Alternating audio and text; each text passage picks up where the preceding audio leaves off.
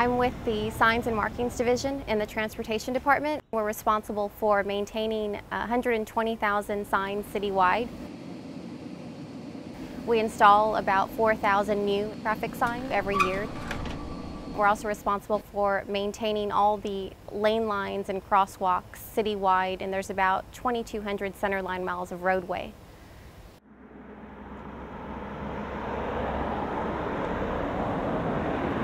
We had an existing contract for raised pavement markers and it expired, and so as a member of the Texas Co-op, I was able to utilize the existing contract that has the exact same specifications that I use and save resources and not have to bid out another contract.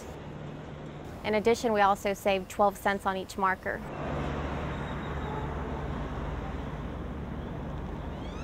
We plan on purchasing about 40,000 markers this year.